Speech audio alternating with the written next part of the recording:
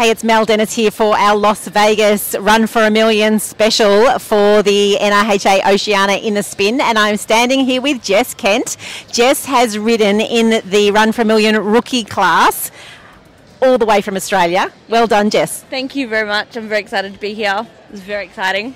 Tell us a little bit about the lead up to, I guess, from the start in thinking about, hey, I'm a rider from Australia. I want to run for a Million rookie.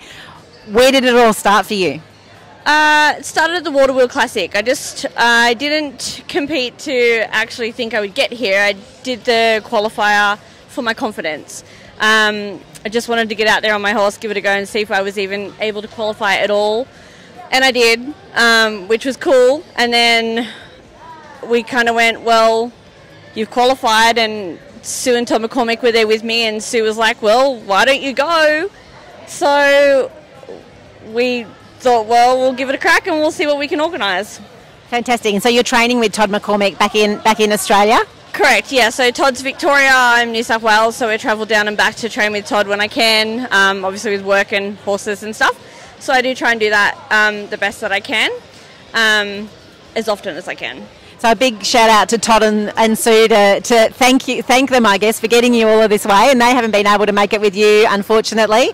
What's your support team been like here, your crew? The crew have been amazing, but definitely a big shout out to Sue and Todd. Without them, I definitely would not be here. The Troy hikes I had training me here, thanks to Todd as well, and the horse I borrowed was from Ben Ballow. So I'm very grateful to all involved. And my other teammate that also trained with Troy as well, Jen, she did great as well. So it's been a great crew. Obviously I've got family here too, so I don't know, it's been mind-blowingly crazy and exciting, and it's just been such a blast and a thrill to be here. Tell us a little bit about the horse you've been riding. So he's an 8-year-old, he's 8 or 9-year-old.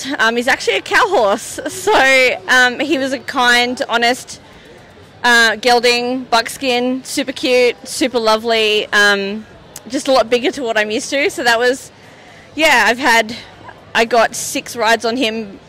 Ride 7 was the Run for a Million. So it was very much a catch ride, just a very big learning curve, but a very cool one. And where has the horse come from? Cave Creek, Arizona. I think Cape Creek or Cave Creek. I'm so sorry, I'm not sure. It's one or the other, but Arizona. All good. And so you came up a little bit earlier than the show, obviously, to get those 6 rides in? Yeah, so I flew in on the 9th into Arizona, and then the horse didn't arrive till the 11th or 10th or 11th. No, the 11th. So I've had pretty much the 6 days. I had 2 rides in Arizona at Troy's place, at Troy Hikes' place, and then straight to here and throw it out there and have a go. So, yeah. And tell us a little bit about yesterday, coming in. I guess you had your warm-up first and then coming in for your run. Run us through all of that. Well, gosh. That's a big one. It was, I don't know, it was just, I was kind of in shock for the whole thing, because once you sort of go at show day, you kind of switch on to show mode and try and, remember everything you've learnt and the horse you're riding and all of its buttons and, how you did it, how you don't do it and stuff like that. So we went into the warm-up pen. Troy had me just loping around to relax. Just to relax, I get very nervous, obviously, and in a place like this, it's nerve-wracking. You see all the big guys riding their horses around, But, yeah, so we went in the pen, the training pen, just to lope around, get a feel of some spins, and just get relaxed was more the game for Troy. He's what he wanted me to do. Yeah, fantastic. How are your nerves going into your run? A blur. It was a lot, and it was very scary. It's a very intimidating pen to ride in, but super exciting all the same. I just wanted to get in there. I just wanted to have a go. I just wanted to remember the pattern, for starters. Yeah, so remember the pattern. I just wanted to lay a pattern down cleanly and just give it my best. And how do you feel now, I guess 24 hours after? It took a little bit to sink in. I came out going, oh, I don't know if that was good or bad, but I had fun doing it. I had a blast, but I'm thrilled. I'm really happy. My horse was super honest, and I don't know. I gave it my best shot for 7 rides on a cow horse that I didn't really know, and I'm really proud of what I did. I'm proud of how I rode. Obviously, you look back and you go, oh, I want to fix this and fix that, but you know what, I'm here and I did it, and that's Vegas, I guess. Yeah, fantastic. And look, I think it was just under 100 runs in the rookie yesterday, so you've really got to be here for the experience, right? And what an experience it is. There's so many people back in Victoria, you know, there's a lot that qualified that weren't able to get horses, a lot that thought, what's the point of qualifying? What would your advice be to them? Oh gosh, don't not do it. Qualify, try and get here. The experience is invaluable. There's not enough words to describe it to get in that pen, you know, like we watch it on TV all the time and we watch these guys go in there. It's just like a whole different world over here, and just do it. Just believe in yourself enough to have a crack, because it took me a while to do it and believe in myself, and here I am, you know, and with a good support crew and people behind you, it's possible. Anything's possible. So how long have you been reining for, Jess?